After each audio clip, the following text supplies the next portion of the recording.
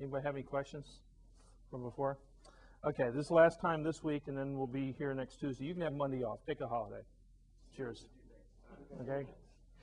I keep on forgetting to pass this around. I brought it the last couple of weeks. This is actually a tip from oxyacetylene cutting torch. If you look on one end, you'll see on the business end, you'll see the little ring of holes where the flame comes out to preheat the material. And the center hole, which is in this one, it's almost the same size, maybe a little bit bigger, is where the oxygen comes out of this torch. If you look on the other end, where the O-rings and everything go, you'll see 3 sets of holes.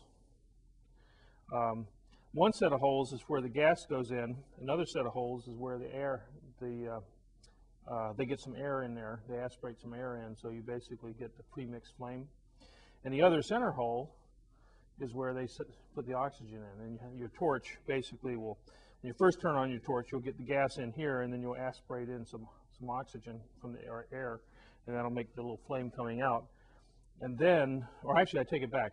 It may be I guess that probably has oxygen going through these. In fact, the one with all the soot has got to be where the gas is going in, and the one that's not sooted up is where the oxygen is going in. And then the other oxygen, the higher pressure oxygen, goes in the center hole. So that's just the tip of oxyacetylene. And obviously, it looks simple, but that thing's going to cost you 10 or 20 bucks probably or more, because it's all brazed together and everything else with all these machine passages and everything else. If you x-rayed that, it'd be fairly complex inside. Okay, we were talking about heat flow in welding. Actually, we were talking about heat flow generally, if you really get down to it. It wasn't just welding. I just basically showing you the Fourier number will solve 98% of your problems, and you don't have to go through all this other stuff. But now to get to, people have done more sophisticated things. In fact, they've done some very sophisticated things in welding on heat flow. And this is, if you have this handout, but what I've done is I've gone through in 2 or 3 pages, given you kind of the simple, I'll call it the actually it's before 1950s, it's the 1939 approach to heat flow and welding. It turns out Daniel Rosenthal was a Jewish scientist who was fleeing the Germans. He first went to the Netherlands from Germany, and then he was trying to get to North America, and he went to Morocco from the Netherlands and just barely beat the Germans there. And finally, in 1939, he ended up here in building across the way at MIT. And while he was traveling through Morocco and everything, he worked out a traveling point heat source, just a point heat source traveling along a flat plate, which is now called the Rosenthal solution. And this is basically the way you start the Rosenthal solution. You can look at heat flow as just a planar heat source, as if I was doing friction welding between 2 rods, and I'm generating all this heat at a planar interface. So I have a planar heat source, heat per unit area. So the example is a friction weld. And it turns out you can go to textbooks that people had worked out before Rosenthal. This is not traveling, but you get the temperature rise, or the temperature distribution as heat being generated at this interface is going to be generated and fall off in either direction. Basically be a Gaussian type solution. At time t is equal to 0, you put a bunch of heat here. At t1, you basically are getting the heat forming a Gaussian distribution on either side. At t2, longer times, that same amount of heat spreads out even further. And it turns out you get this planar heat source divided by these other things. Rho C sub P is heat capacity and density. Alpha is thermal conductivity, which is thermal conductivity over rho C sub P. And this is all to the 1/2 power. This stuff noted to the 1/2 power. And you get an exponential of minus x squared. Well, that's just a Gaussian. But this, in fact, is the Fourier number, x squared over alpha t. Okay? So it's exponential of minus the Fourier number squared over 4. So if I go to a 2-dimensional line source solution, which would be something similar to electron beam or laser, where I have deep penetration from electron beam or a laser, I end up with, rather than the 1/2 solution, 1/2 power up here, I end up with the same thing, but to the 2/2 power. Because now it's the heat per unit area, or per unit length, okay? I've got a line heat source surrounded by a plate, and it's an exponential of minus r squared. That's the Fourier number again, because r is just the square root of x squared plus y squared. And only now it's a Gaussian cap, if you will. It's got circular symmetry to my Gaussian distribution. So just take your Gaussian and rotate it around to make a cylinder out of it. And I get heat flowing radially in all directions from that line source, okay? And that is an approximation to laser and electron beam. And then what Rosenthal did, let's go down a little bit, he basically went to a point heat source. So now, buried in the middle of a plate, I've got a point heat source which is radiating out. And now this is 3/2 power because it's just the intensity of the heat, and there's no per unit length or per unit area because it's a point.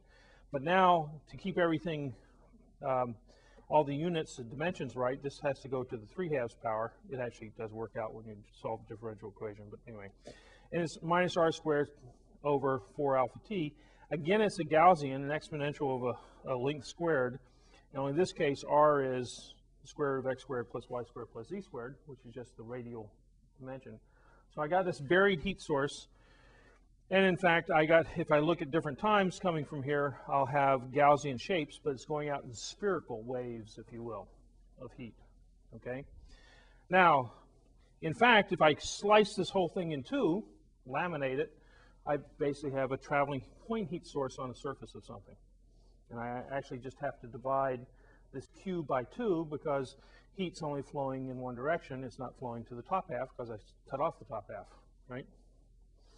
So if you do all that, and then you basically put yourself in a traveling coordinate system at v with some speed v, you end up getting something that still looks similar to all this other stuff. T minus T0 is equal to Q, which is the point heat source. In this case, it's 2 pi k, 1 over r, and all that other stuff kind of simplified to this. Exponential of minus v times r plus x, where r is the radial, square root of x squared plus r squared. It's this r up here. X squared plus y squared plus z squared. And v over 2 alpha, this actually happens to be something known as the Peclet number, if you've ever studied heat flow, traveling heat sources. So that's the Peclet number. And so Rosenthal published this equation in 1939 or 1941 while he was at MIT. Later he left MIT and became a professor out at UCLA and wrote a book on metallurgy and things like that. But the Rosenthal solution is the classic solution. It's a simple analytical solution. And then in 1965, Christensen wrote a paper. And Christensen had another World War II story. Niels Christensen had been a freedom fighter in Norway in World War II. And after the war, I think he was a Marshall Plan fellow, and he came over to MIT to this department, worked with John Chipman. The conference room up here is the John Chipman room. And Niels Christensen basically had worked on welding before the war. During the war, he was actually on skis going from Sweden into Norway fighting the Germans, with a rifle on his back, right? But after the war, he came over here and in 1948 or so, finished a doctoral thesis on welding fluxes under John Chipman. Chipman's claim to fame was he looked at welding, or not welding, but he looked at steel making slags, and he revolutionized the way we make steel in the world because understanding the physical chemistry of steel. And Niels Christensen applied that to welding. Actually, it was sort of interesting. He came here back in the early 80s, I guess, on a sabbatical. He went back to Trondheim in Norway, became a professor there at the Research Institute. And he took a sabbatical over here when I was a young professor and stayed here for a few months and actually taught a course. And he taught the Rosenthal solution and stuff. But what happened is he got sick. He was funded by the U.S. Army in the 1950s when he went back to Europe. And he got sick, and he was basically laid up for a whole year.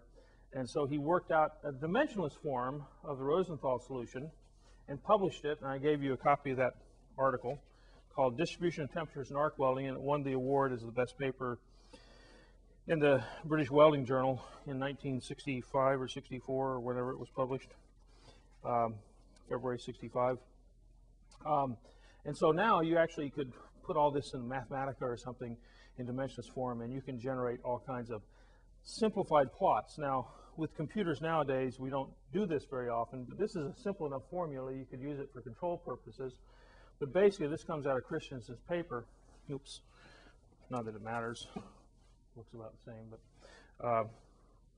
now you can, the words are down in the figure caption, all right. This is basically the shape of that Gaussian, okay, in 3 dimensions, or, yeah, in 3 dimensions. So this is your temperature, and you're traveling along, obviously, in that direction, kind of leaving a tail of cooling material behind you, and of course, it's diffusing out, and you can actually see the Gaussian shapes, okay, on either side here. But it's a distorted Gaussian because you're traveling. And if you look at slices through that, and this is on the paper that you got, so you don't have to worry about it. But this is the dimensionless temperature over something he calls the operating parameter, which is a measure of the heat intensity and everything else, and the total heat and the travel speed. It's another dimensionless number that comes out of the whole thing. Anyway, so you've got this is if you're traveling in this direction and you're kind of distorting the Gaussian, and you're pushing the Gaussian up here because you're moving in that direction and dragging it out behind. Here's your transverse cross section and your Gaussians, and here looking down, so this is basically your kind of mechanical drawing type of view of the whole thing. Looking down, you've got a bunch of circles coming out.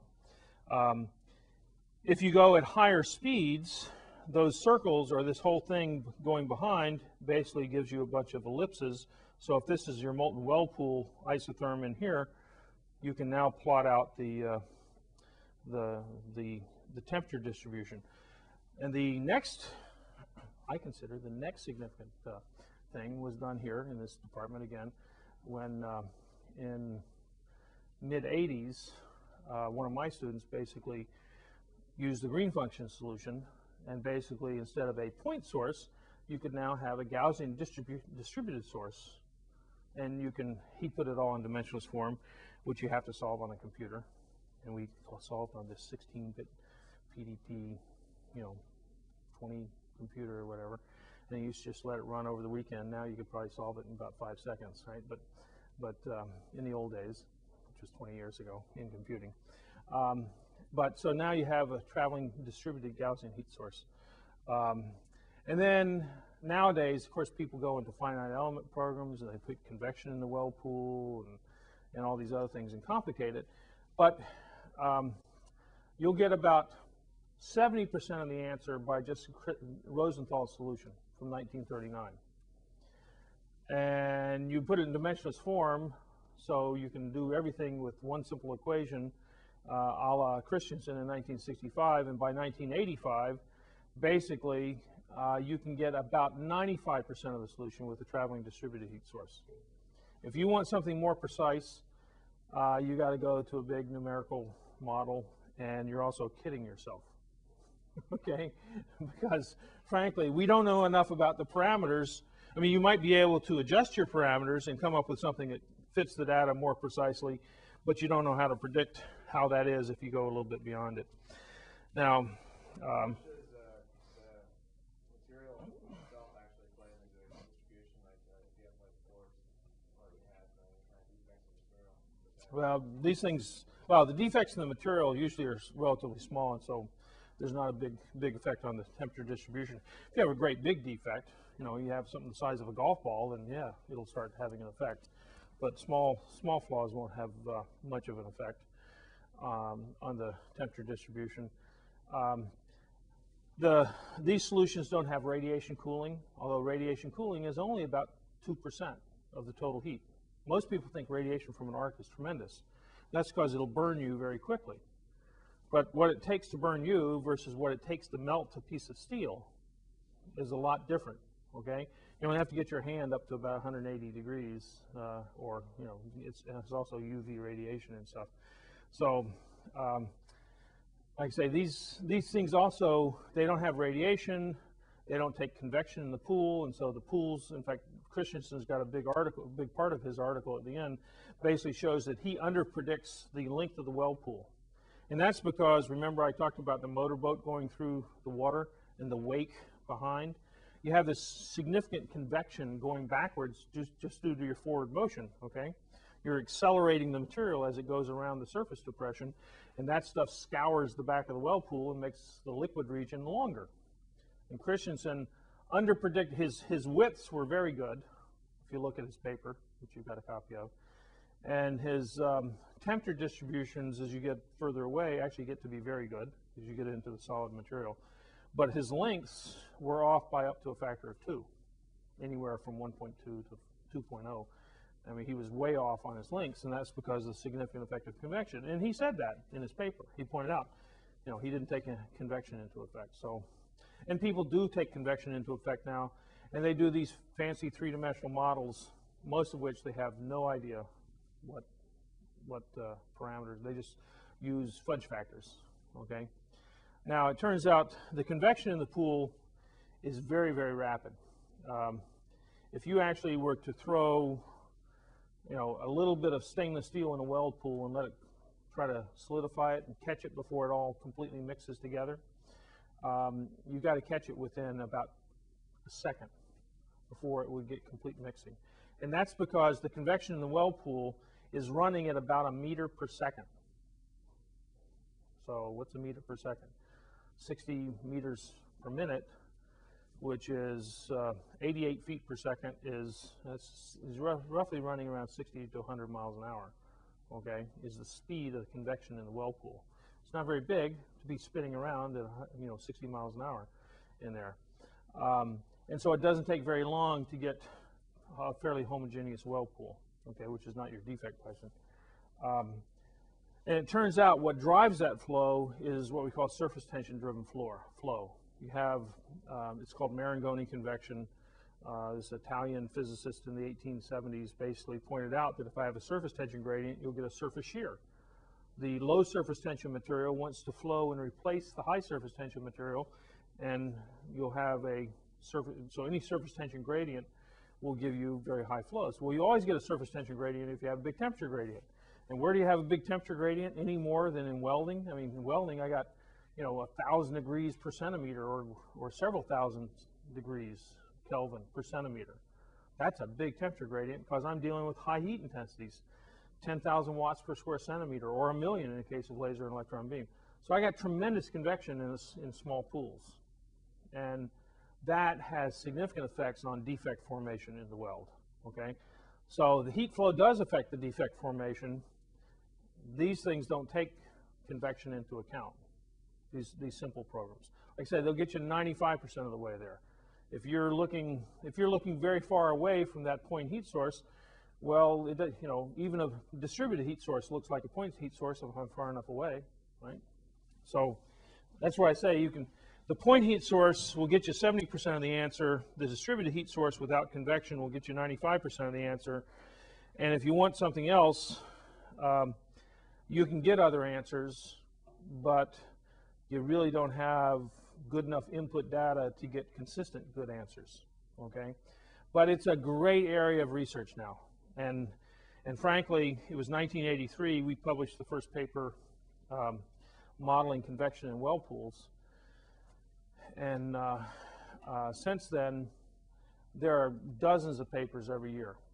And the first 4 or 5 years, I'd get these things to review because I wrote the first paper with Professor Sikeli, who really, it was his postdoc who really did the work. He was a former Soviet mathematician, right? The Soviets are excellent mathematicians, okay? They really know their math because they didn't have computers, and so they had to learn to do things analytically, okay? But they were, even going back hundreds of years ago, before computers, people from India and people from Russia basically always had a big emphasis on mathematical skills and had a talent for it. So in any case, so we published this, and I would get these articles for the next 5, actually I still get them, for the next 5 years, and there would be some contribution because originally we had a fixed shape of the weld pool, and we just looked at convection because the computers weren't big enough in 1982 to worry about a moving boundary. Okay, well then people got computers were bigger and they could do moving boundaries, and then they could do depressed surfaces, and so they added all kinds of complications to it. But then I would get these papers to review, and I decided, because I'd reviewed so many of them, got to the point where I'd look at the back of the paper first, and I'd read the conclusions, okay? Because anybody who had these are not people in welding, but these were people who like to solve differential equations to solve heat flow problems. I mean, there is a class of these people who just like to solve differential equations, partial differential equations in computers. I mean, it's sort of a sick mind, but, you know. And they could, you know, they didn't have to go out in the lab and do any experiments. They didn't even have to ever see a weld. They just kind of pop out these things. And they, you know, I call it the toilet paper publishing program, where, you know, that's how our provost got to be a great scientist. You know, he started studying convection on a sessile drop on a flat plane. Then he did a sessile drop on then he did a drop on a inclined plane, a sessile drop on an inclined plane. So you just change the orientation of gravity in the computer, right? The same model, you just change one thing and you get another paper, right? And then he did a glissile drop. He allowed it to move, okay? And you get like 10 papers out of this one model, and all you do is change one parameter each time, and you write up, you know, you generate plots. There's no experiments. There's nothing to verify it. You just, you know, you're solving differential equations. Well, so anyway, when I get these papers, I would go to the conclusions, and I would read the conclusions, and if the conclusions did not tell me anything I didn't know already from all the papers that have been published previously, I would just kill the paper on my review. And I'd say, there's nothing new in this paper, because if the author couldn't figure out something new to say in the conclusions, why should I have to read the paper, right? If you're going to publish a paper, you ought to be publishing something new, right? That is a contribution, rather than, oh, I solved the same program that someone else did, but I did it in my computer, right? Okay. So I still do that, and you know, it saves a lot of time, because I've learned, and it doesn't have to be on these heat flow things. I would say 50% of the papers that I get to review for publication, if you read the conclusions first, you will not find a single new idea. Okay? These are just academics publishing papers to fill up a resume. Okay? So I kill a lot of papers, probably more than the average reviewer, but and now that I've said this and it'll go on the web, everybody will know who's reviewing the paper, but I don't care. Okay. Okay, if you travel at higher and higher speeds, you get more and more distortion to your circles. So if you're going very, very slow, everything looks almost like circles. Go a little bit faster, you get something like this. You go faster still, you get something like this. And you go very, very fast, and you get these isotherms that have long tails to them. Well, if the centerpiece is your actual weld, and you actually look at where the point of tangency is, this little dash line from Christensen is the point of tangency. And if you look at this, the tangent point, the horizontal tangent point, and I draw a locus through all those tangent points, follows a wake behind the thing that looks like this. So here's a very, very shallow point of tangency. Everything's nearly circles. Here's a point of tangency that this actually forms sort of a parabola. I think it is a parabola mathematically. And then you can get a very steep one, okay, of that. Now, why is that important? Remember, I told you that the heat affected zone in a low heat intensity weld grew during the heating cycle. What's the heating cycle look like?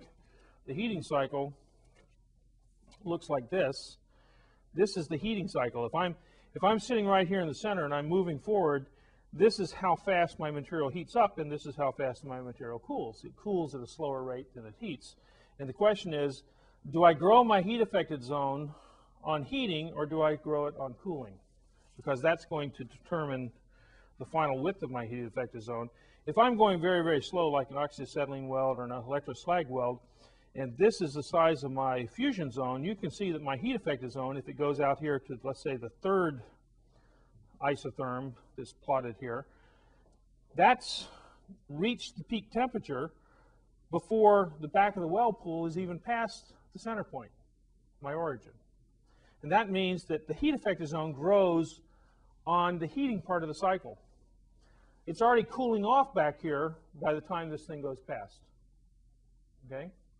And if I go here and I go out to the third one, it turns out that this is more like an arc weld. I'm just getting to the maximum width of my heat effective zone about the time that the liquid metal passes the origin, the liquid metal pool.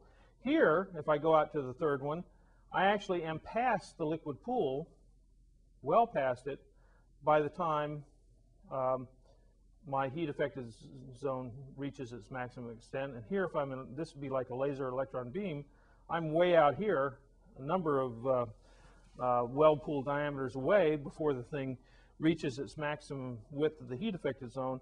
And that says that the heat effective zone in these two is basically growing on the cooling part of the cycle. And that means that the size of the heat effective zone actually ends up being proportional to the width of the melted metal, which ends up being important when we get to some other things. Any questions on that part of the heat flow in welding? People love to study heat flow in welding. Haven't had to review a paper on it for a couple of weeks. Fortunately, it wasn't a convection paper. Although people are still publishing, it's now what, over 20 years later, they're still publishing convection papers. It's because someone comes along and they start reading these papers and say, oh, I can model that too. And so they do. But having said all that, let's go to laser and electron beam, which we were marching out on this heat effect, or this heat intensity curve, from 1,000 watts per square centimeter to 10,000 for arc welds. And I mentioned resistance spot welding, and there is actually a lecture if you're really interested in resistance spot welding, but I'm not sure most of you are, because it happens to be an automotive industry type of thing, unless you guys aren't interested in automotive welding. But you could go watch the video from previous years on resistance spot welding. Okay, that's kind of a canned talk. It's actually a presentation I gave at a welding conference once, a keynote lecture on resistance spot welding. And the main resistance spot welding is around 100,000 watts per square centimeter. And it's one of the only things that is kind of in this region between arc welding and all the way to laser and electron beam. And it's actually not a surface heating phenomena, it's a bulk heating phenomena, because you've got electrical resistance. You're heating internally, internal heat generation by electrical resistance. So it's a little bit different, but if you actually looked at melting times and cooling rates and everything else, it would fit in there in the 100,000 watts per square centimeter if it was a surface heating problem, okay? So a lot of the things you get in terms of need for automation, speed of welding, travel speed, it kind of fits in there. The one place it doesn't fit, which we talked about before, is it's significantly less expensive for the capital equipment by about a factor of 10. And so if I'm in the automotive business, I actually have enough volume, length of weld, that I would like to do resistance welding or laser electron beam. Arc welding gets to be a problem because I have so much material, I might need 100 arc welding machines to keep up with production. Now, you can do that, but that's a big plant and there's a lot of maintenance and everything else. And so they do arc welding in automotive production, but it's not really quite fast enough. It doesn't have a heat intensity to really keep up with production. And the reason my argument and why they use resistance welding is because capital cost is much lower. General Motors in the mid-'80s spent about $50 million trying to put lasers into automotive production. And they found that it just didn't work. Now, some of them are making it in now, 20 years later. But there was this one particular executive vice president who was going to revolutionize the automotive industry in the mid-'80s, and kind of this idea that you were going to use technology to beat the Japanese, who were starting to knock your socks off, right, in the mid-'80s, mostly because they were selling better cars that were more adapted to the high cost of oil and everything else. And reliable. And reliable. But you know, reliability, I don't know if we talked about it before. You know where why they got on the reliability kick in Japan? Because I remember when I first went to work in 1974, I was in a little carpool, and one of the guys owned a 1973 Honda Civic. And within 12 months, Honda Civics would show red rust all over everywhere. I mean, the chrome-plated wheels, the painted body, the paint would be flaking off. And back then, the Honda Civic got to be known as the joke in the industry. Okay? It was such a piece of junk. Okay? Because within 12 months, it was just it looked like it was a 10-year-old vehicle. Well, you know, the typical U.S. management to a problem like that is we'll just discount them and sell them for less and less until we make up on volume our loss on each vehicle, right? Which doesn't quite work, but that's kind of the logic. Well, instead, the Japanese who have, well, frankly, the Japanese have a lot of pride. I've said it on the web, right? I actually lived in Japan and actually had to talk about this, but very proud society, and they didn't like this reputation they got, and so they decided to change it and so now, if you look at all the ratings, Honda is the best, right? That's because 30 years ago they were the worst. Okay, they were the Yugo. I mean, if you're a little younger, okay, the Yugo had a bad reputation as a piece of junk. And actually, the Koreans, when they first came on the market, didn't have great reputations, but they've improved, okay? And it took a while for the Americans to realize that you could sell quality in automobiles. They still haven't quite figured it out. Well, actually, they figured out that you can, they just don't know how to build it, okay? But if they could build it, they would, because they wouldn't have to discount their vehicles by 10 to 15% in order to sell them from the list price, right? I mean, you know, just open up the paper now. It's Trucktober time at General Motors, right? You can get $5,000 or even $6,500 off the list price. Well, what does the list price mean at that point, right? You go to a Honda dealership and you know, well, we'll sell it to you for a list or a little above if you really want it quickly, right? So quality does sell. The Japanese have learned that. They've learned to build quality vehicles. And anyway, I guess we could get into that. It's a whole other subject of why Americans don't build, or American manufacturers. Although it's not clear what an American manufacturer is anymore, because Chrysler is owned by the Germans. And most of GM's profits for the last 8 years or so have been coming out of Europe, although now the European operation is losing money and the North American operation is making money. But General Motors has always been pretty much an international car company. And who knows what Ford is. They're out buying Jaguar and Volvo and all these other things. So, yeah, and they own 24% of Mazda for a long time. I think they sold that off, but anyway. So it's not clear what is an American company in the automotive business and what's a foreign company. Anyway, laser and electron beam. The advantage of laser and electron beam is very deep penetrating welds, very narrow welds, because I have this high heat intensity. If I go to higher heat intensities, I will essentially drill holes and blow the metal out of there. So I'm reaching the limit of heat transfer. The size of the heat effective zone is going to be proportional to the width of the weld that I make. If I tried to make a weld that was very narrow, there are problems with that, as we discussed, but the heat effective zone will be proportional in width to the narrower weld. The problem with this is, how do I keep the sides parallel? Because if I have any type of inflection points, I'm going to get a fatter region. In a fatter region, I'll end up with porosity in the center as it solidifies and shrinks. Okay, but I can get very deep penetrating welds up to a ratio of 10 to 1 depth to width, which can have significant advantages.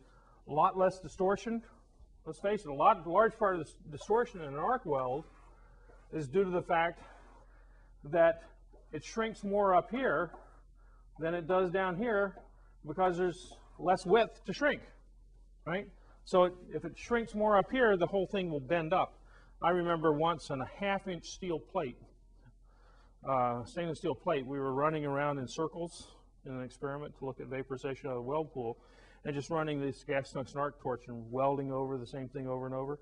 after about a half an hour, that half-inch steel plate bent up at 45 degrees by distortion. I mean, this is over a distance of 3/4 of an inch. I mean, this was not a gentle bend. This was, you know, like you had folded a piece of paper type of bend, because you just keep on, every pass you come by, you shrink a little more, and even though the weld pool, or the depth of the weld, was probably only 1/10, I'm not showing it well here, but 1/10 or 1/5, let's say, of the total thickness of the plate, all this material down here bent up, you know, at an angle like that.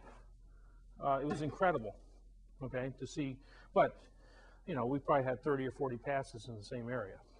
Okay, you don't have that if you got a significant depth to width ratio, because there's not a lot of residual stresses from the thermal distortion from the welding process. Plus, if you got thicker material, you can weld it in one pass. In fact, one of the problems with laser and electron beam, you generally have to weld in one pass.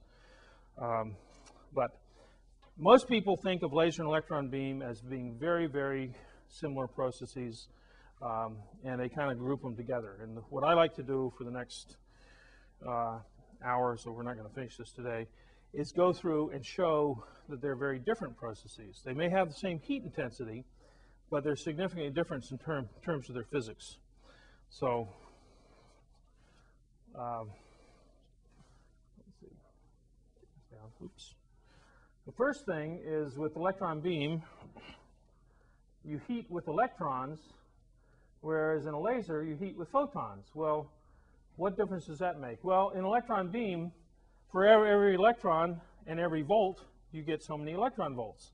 And a typical chamber for an electron beam will be 40 to 100,000 volts. And so each particle hitting the surface has 40 to 100,000 electron volts of energy. A photon, on the other hand, out of a laser, has an energy of E is equal to h nu. Well, what's h nu for typical laser frequencies? I'll give you two lasers that are common industrially. One is a CO2, has 10.6 micron radiation, so that's the wavelength. And a YAG laser, yttrium aluminum garnet, which is not used quite as much, but I just happen to remember it because it's easy to remember. It's just divide by 10 to 3 significant figures. It's 1.06 microns. It turns out the energy is equal to h nu, which is hc, because we're talking about something goes at the speed of light, laser light, right? hc over lambda. Lambda is 10.6 microns, and you may not remember this if you weren't an MIT freshman taking 3091, but in units of lambda in angstroms and hc in units that give you energy in electron volts, okay, you have a constant up here, hc product in electron volt angstrom type units, which is not a very common set of units, works out to 12,400.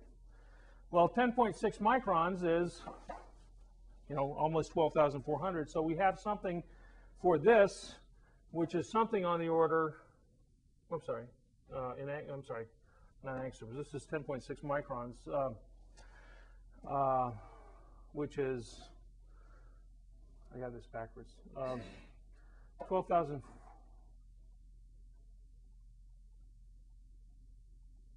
What did I do here? Oh no, it's okay. 10.6 microns is about 10,000. Well, it's 10,600 nanometers, right? Which is 106,000 angstroms. Okay, so here for CO2, I'm about 1/10 of an electron volt, and here for yttrium aluminum garnet, I'm something on the order of a little less than 1 electron volt, order of magnitude, right? 12,400 divided by 106,000 is 1/10, right? 3 times 3 is 10, right? All that type of math. You guys seem to appreciate my, find my math skills humorous, but anyway. It's all approximate. Order of magnitude, So instead of something that hits the surface with 100,000 electron volts, I got something hitting it with 1,000,000 times less energy per, I'll call the photon a particle, per particle interacting with the surface. And that's going to have some significant differences later. So that's one difference, and it's going to be different. And because of that, the next thing is I actually heat beneath the surface to about 1/10 of a millimeter, because these 100,000 electron volt electrons actually have some penetrating capability. They got a lot of K, 1/2 MV squared. And therefore, when they hit those atoms, they will bounce around in there, and they will actually be deposited, 100 microns beneath the surface at 100,000 electron volts. At 1,000,000 electron volts, they may go a millimeter deep. Okay? So it turns out it's not just surface heating with electron beams. However, with a laser, it's all surface heating, because 1/10 of an electron volt or even 1 electron volt is not going to do much to an atom. The atom binding energy is on the order of 2 or 3 electron volts. You're not going to be knocking atoms off the surface. Actually, you don't knock them off the surface really with electrons, because of the difference in mass between the atom and the electron, which is huge. The electron and the proton is a factor of 1,800, right, in difference in mass. And I got lots of protons and electrons in that atom, so we're talking 100,000 to 1 mass difference. So the electrons can't knock atoms out, but they certainly bounce off of them and kind of do a random walk. Not exactly a pure random walk. They got a lot of momentum in one direction. That gives them heating beneath the surface. Whereas photons, hey, they're absorbed on the surface. They don't go more than 1 or 2 atom layers deep, so it's all heat on the surface. Another thing with electron beams, the sample must be conductive. Why? Because you got to carry the electrons away. It doesn't take very many electrons to build up a surface charge, which would repel the electrons if it was a non-conductive surface. Now that, whereas with the laser, you actually have the ability to heat electrical insulators. Another thing with the electrons, you have to have a vacuum to generate the electrons. You cannot generate electron beams in the air. Your electrodes that are boiling off the electrons will oxidize, typically a tungsten electrode. It'll oxidize. Now, that's not to say that electron beams can't be operated in the air, but you have to generate them in a vacuum and then go through a window into the atmosphere. And when they come into the atmosphere, you can actually get them to penetrate, depending on their voltage. They can penetrate the atmosphere at 100,000 volts. They can penetrate several centimeters. I mean, if they'll penetrate a solid to 1/10 of a millimeter, and things are 8 times rarefied at atmospheric pressure, then they'll go significantly deeper into the gas, but not a lot deeper.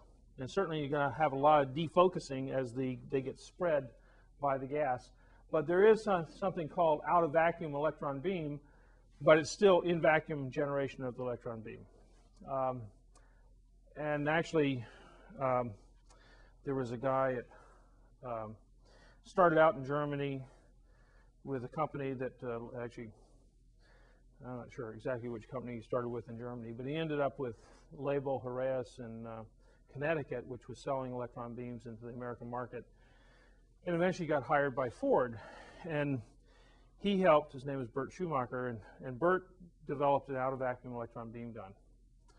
And they are also, wait a second, he may have gone to Westinghouse in between, but in any case, I remember as a young engineer working for a steel company, we went to Westinghouse. I think that was the first time I met Bert, assuming he was working at Westinghouse. Westinghouse was looking at out-of-vacuum electron beam to weld pressure vessels together in their research labs and stuff. And that's all they ever did. Welding was maybe in the research labs. They never put it into production. But Bert went to Ford and convinced Ford to buy 6 electron beams to weld catalytic converters together. And I didn't bring a catalytic converter today, but it's just basically just 2 stainless steel clamshells, sheet metal, and you got to make a hermetic seal around the side. You can't use spot welds because they're not hermetic. Okay, they don't necessarily overlap. So you just got 2 pieces of sheet metal, and you want to weld that seam between the 2 on the edge.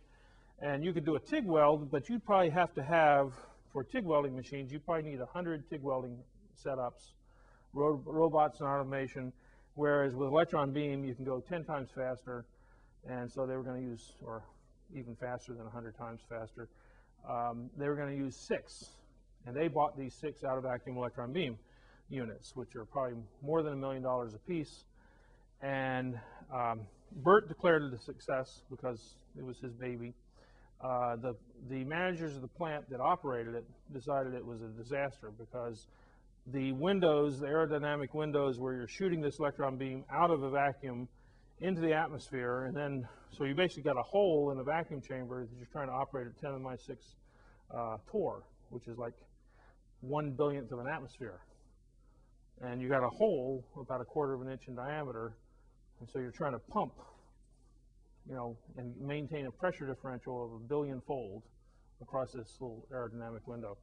And there's just a maintenance nightmare. So sometimes they worked.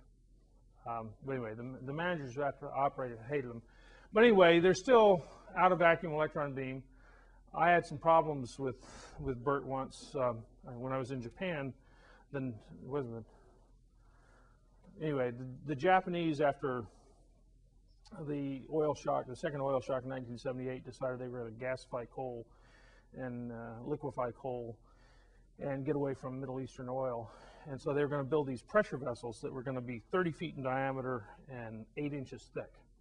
Well, you can't build one of those and then transport it to the site. It kind of weighs too much, and there's not railroad cars or railroad lines or highways or anything big enough to transport that. So they were going to have to weld it in the field 8 inches thick.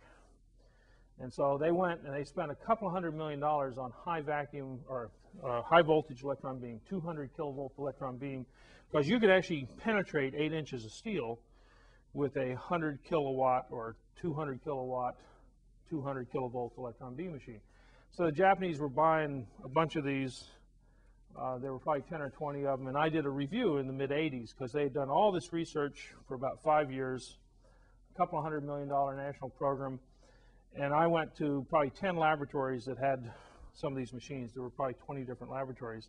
But what I noticed, every place I went by 1984, everything was dusty. They weren't really doing any work on it, but they wouldn't admit it to me, okay? How does it work? Oh, very well, okay? Are you using it in production? No. Why not? Oh, well, we just have a few little things we have to do. We don't have an order yet, okay? Well, no one's going to give them an order to make defective products, okay? Anyway, it requires a vacuum.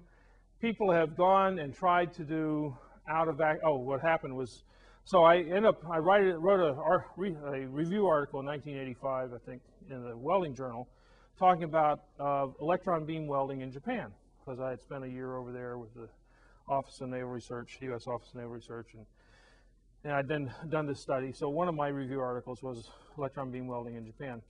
Bert Schumacher wrote a letter to the editor of the Welding Journal complaining that I did mention that the Japanese did not have a lot of experience with out-of-vacuum electron beam. Well, Bert's the world's expert on out-of-vacuum electron beam, and so he wrote this nasty letter to the Welding Journal complaining about why I didn't talk about the experience with out-of-vacuum electron beam in Germany.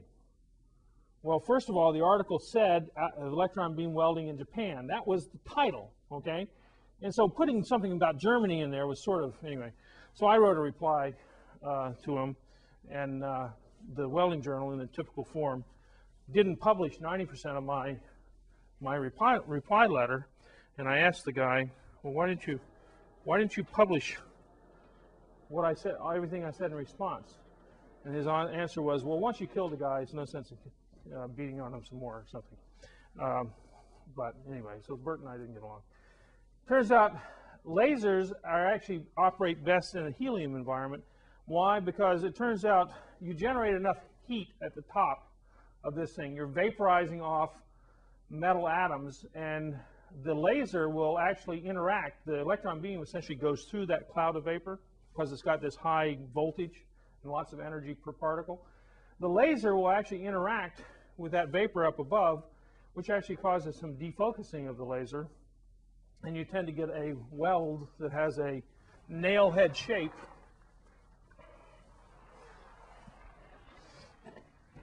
You get a weld that actually has a fusion zone that has a nail head on the top, and then this deep penetration. That's from drilling the hole. This nail head is from the vapor up top, essentially absorbing energy and re-radiating in a spherical way and melting the top surface. So you end up kind of an arc weld on top of a laser weld. And it turns out the laser light is absorbed most readily if it actually is hitting ions up in here. If you got an ionized gas, it can get the vapor hot enough to ionize it. Once I get free electrons up here, free electrons like to absorb light, and it turns out you'll get more and more defocusing. So it turns out if I actually have helium rather than air up here, helium has an ionization potential of 24.5 electron volts, whereas air has ionization potentials down in the order of 6 electron volts. So I can get to 4 times the temperature in a helium gas without ionization and defocusing of my beam. So people, if they can afford it, like in the United States, will use helium, blow a little helium across here to do laser welding. And obviously in an electron beam, you're using a vacuum. Okay, so we got down through number 4. And next Tuesday, we will go on and talk about some of these other things. But there's like 12 or 13 differences, and we've gotten through the first third of them.